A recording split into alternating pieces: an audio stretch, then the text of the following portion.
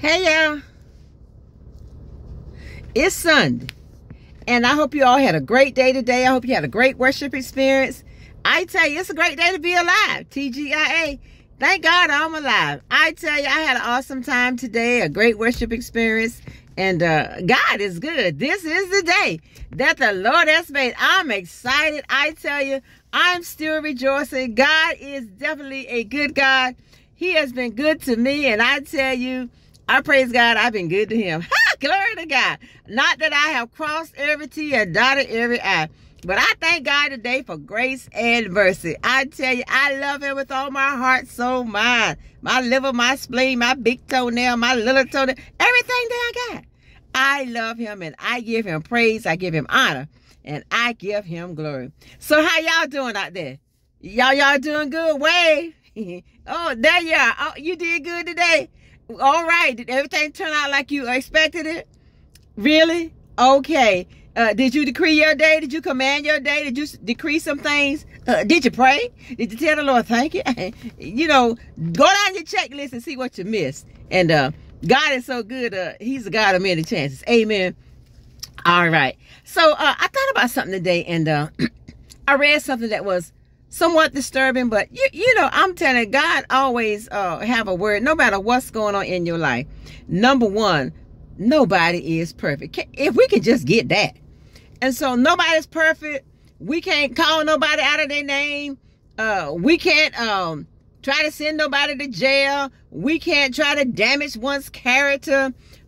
We can't try to put nobody down. We don't have that kind of power. And we do not have that kind of authority. So nobody can send nobody to heaven. Nobody can send nobody to hell. Those are your choices.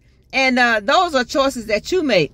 But never try to take revenge in your own hands. Because the word of God says, vengeance is mine, saith the Lord. He said, I will repay. A lot of y'all trying to pay and pay and pay on somebody that you ain't got no business putting your hands on. So we got to get to that point, y'all.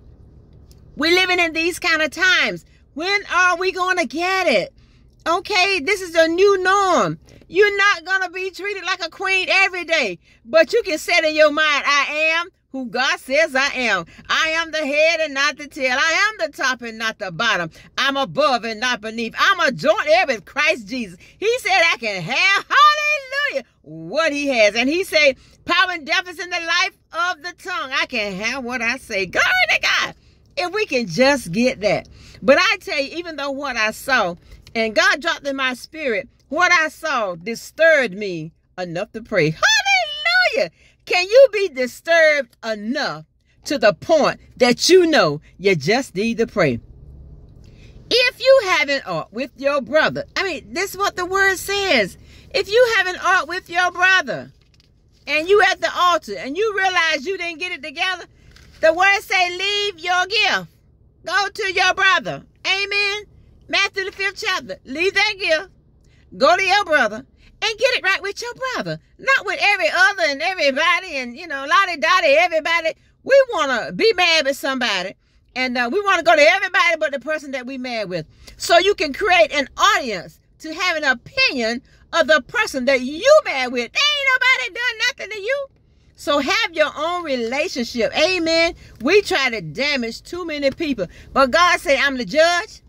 He said, I'm the only one that can condemn. So if you going around trying to condemn somebody, if you going around trying to pay back, honey, you just out of place. Glory to God. That's not your job. Stay in your lane and pray. Learn how to pray. And so we do a lot of stuff on social media. We say, this is my platform to vent. Just like sometimes people, they use their pulpit and say, this is my time to vent. That's the time to preach the gospel.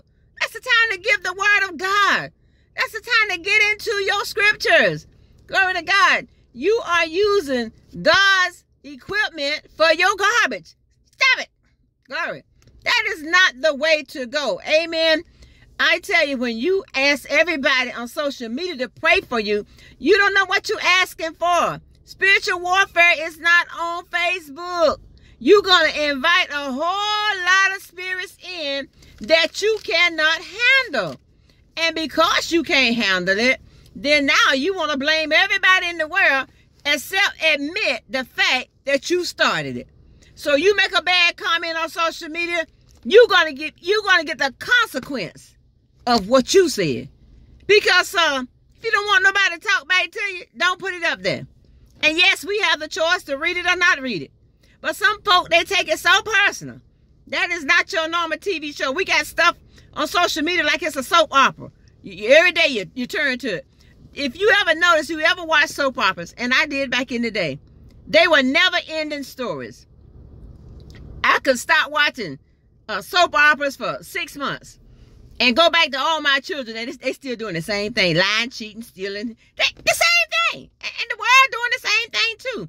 But we should have grown enough that we can accept disappointments in our life. We should have grown to the point that if something disturbs you enough that you just need to pray. You're not where you need to be. Amen. And I tell you, we got to do better, y'all. We got to do better. And I thought of the fact that when I was reading Jairus' daughter, when he went to Jesus and said, my daughter is sick, and how he wanted Jesus to come and heal. Well, Jesus got interrupted on his way to the child's where she was. Because a lady had an issue. Hallelujah. She had an issue, and where did she go with her issue? She went to Jesus. If I can just touch the hem of his garment, if I can just touch his tallit, I know that I'll be made whole. She didn't go around and get the opinions of others. She already been to enough doctors. And she said, but if I can just touch his garment, if I can just touch his tallit, I know that I will be made whole. It disturbed her enough to believe that if she did that she would be made whole. Glory to God. That she would be totally healed. In other words, that's my last doctor's appointment. Because this one, I know that he's going to completely heal me. And so because of that slight interruption, so at first when the daddy said, hey, my daughter's sick. But even though Jesus knew that his daughter was sick, he still stopped when she touched the hem of his garment.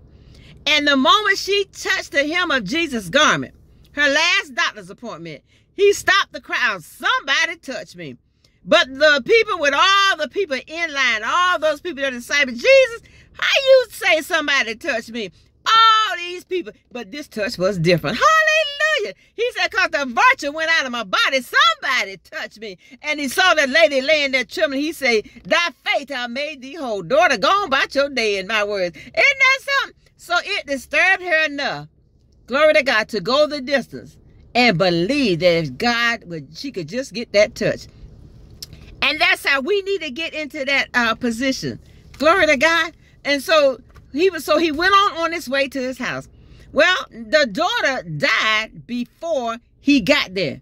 So here come the Gospels. Well, ain't no need of you coming now. She done dead. All that commotion they got to carrying on. They knew that the Father had already asked for Jesus. They knew that the Father had already told, hey, come, my daughter's sick. I tell you, them gossiping folk, all those people want to start all that commotion. Well, ain't no need of him coming now. I mean, she already dead, so what you still want him to come for? We be in too much stuff. We are in everybody's business, and we can't handle our own business. We want to see the fault in everybody, and you never looked in the mirror and realized you were wrong for what you said. You never realized you were wrong for what you did. You got to turn that mirror on yourself and talk to yourself. What have I done? Did I sin against God? What could I have done better? You got to talk to yourself and stop trying to put what you did on somebody else. I tell you, there are 3 sides to every story. It's yours, mine, and Jesus knows the whole story. So who are you trying to convince? You can't convince yourself that you need to change. Hallelujah. Glory to God. And so they went running. Ain't no need to come in there. Well, she already did. But Jesus kept on coming. You know, where the girl at? And when they got there, they had all that commotion around there. You know, he put them out. Get out. He put them all out.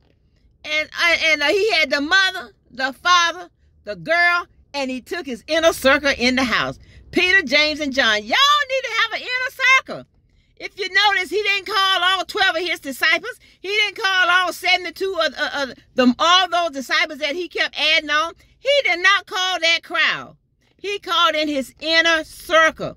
And those are the ones he let in the house. Because right now, this is a dead situation.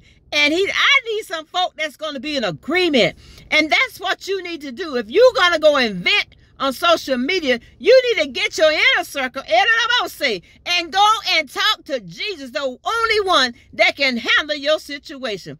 Let him handle it, because can't nobody handle it like Jesus can handle it. That's the one you need to go to. Have an inner circle. Get your prayer warriors together. This thing is in the spirit. It's not in the flesh. We don't fight against flesh and blood. Glory to God. Principalities. These powers, these things are principalities. They are high. You know, they in the spirit realm. They're evil spirits. They're wicked spirits. And evil spirits are not your friends. Stop entertaining them. We entertain the devil too much. And if you give him a little bit, he's going to give you back a whole lot. He's going to multiply. He's going to give it back to you. And then you can't handle it. And then guess what? You started every last bit of it. So don't get mad with folk that respond to your negative stuff when you ought to know better before you do it. You can't get nobody back. God is the judge. Be disturbed enough to pray. If my people who are called by my name would humble themselves and pray, turn from their wicked ways, seek my face. Hallelujah. He said, I'm going to heal the land. I'm going to hear you. Glory to God. I'm going to heal the land. Hallelujah. But you got to make the right turn. We turn in the wrong direction, y'all. So as he went in there, and he laid hands on the girl as they began to pray, and the girl woke up. And when she woke up, he said, don't tell anyone about this. Tell me to get that girl some food to eat. Hallelujah. Glory to God. If you didn't believe it when she died, you're not going to believe it when Jesus rose the little girl from the dead. Hallelujah. So he like, don't even tell him. Because if I believe in my mind, if they'd have said, hey, he went in there and he made that girl come to life. He already told them that she wasn't dead. He said she sleep.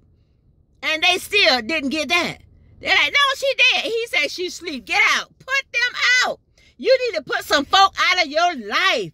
Glory to God. Put some folk out. Them dead folk that's causing you to be dead. Those folks that are allowing you to feel like you got low self-esteem. Those people that's causing you to be depressed. Those people that are feeding you the get back spirit. Honey, y'all need to get into Jesus the Christ, the Son of the living God. He's your battle axe. Let him fight your battle. We're trying to do stuff that God is supposed to do. You trying to do God's job. He's the deliverer. Hallelujah. You need to resist the devil. He's given us power and he's given us authority. He said resist the devil. He will flee. That means he has to go. There is no negotiating with the enemy. And that's what a lot of us try to do sometimes. Hey, I'm in my car. I'm preaching. Yes, glory to God. Because God has a word for his people. We got to stop fighting each other. Things happen. We got to change. We can't change what happened. But we can do better with ourselves because it happened. You got to have that close relationship with God. Glory to God. Matthew 5. If you have an ought, again, I say with your brother, with your sister, your aunt, your uncle. If you have an ought with somebody else, bottom line, and you at the altar get ready to pray, honey, go back. Get that thing straight, because God is not going to receive your prayer because you have iniquity in your heart. And if you have iniquity in your heart, God said, I can't hear you. You just up there, wasting some wind and breath and exercise. You got to go back. Go back and get it right. Hallelujah. There's too much going on in this world. You can't love God and hate your brother. You can't lift up holy hands. Hallelujah. I love you, Jesus. Hallelujah. And all that kind of stuff. And you got all against your brother. And you hate your brother. God is love. There is no hate in him. God is light. There is no darkness in him. You got to bear with each other and forgive one another. Didn't the Lord forgive you? Well, then you got to forgive your brother. Who made you so righteous? Who even made the devil? The devil is the only one that can make you feel that you can talk about somebody else in a negative sense. The devil is the only one that can make you think that you can bring somebody down. Baby, Every time you try to bring somebody down, you pushing them up. Hallelujah. You just gave them another push in the right direction. It happens. So what? So what? Your brother don't like it. So what? Your sister don't like it. So what? So what? Your marriage broke up. So what? So what if your boss didn't treat you right? So what? You got to have that relationship with Jesus. Glory to God. He said, you follow me, you will have eternal life. Glory to God. Thank you, Jesus. And so we got to stop. We got to stop. A perverse person stirs up conflict. And a gossiping person will always separate close friends. But love covers a multitude of sin. Do you have any love left? Do you have enough love left to go back and ask for forgiveness? Proverbs 17:70 says a friend loves at all times. Glory to God. And a brother is born for a time of adversity. Y'all, you're gonna have some adversity. Handle it the right way. Amen. Ask Jesus. Like this father asked him to come and heal his daughter. And even though Jairus' daughter had died before he got there, ask Jesus to come and heal your situation. Even no matter how dead it looked. And Jesus will come. He'll come to your house. And he will raise up your situation to make you a better person. Amen. God is good. I tell you, I just wanted to get on here and try to encourage somebody. Stop trying to fight your own battle. It's not yours. Your battle belongs to God. You got to have the right attitude. Get your mind together. And I tell you, when people come to me and try to bring me a bunch of garbage, I look at the one bringing it. And God be showing me you. He's not showing me the situation that you're talking about. I'm looking at you. If it's negative, if it's not lining up with the word of God, and you trying to put somebody down, I'm looking at you because God trying to bring you up. God is trying to bring you up. So be encouraged today. Glory to God. Don't be the one going around trying to beat somebody up. You can't. I don't care how long your paddle, how long your stick. I don't care how many bad words in your mouth. You trying to curse somebody out or you trying to talk about somebody else. Don't talk about people. At least they trying to live right. Glory to God. You be hot or you be cold. But if you lukewarm, the word of God says, I'm going to spew you out of my mouth. Y'all making me sick. Ha! He can't say. Don't make God sick with your lukewarm self. Tighten up.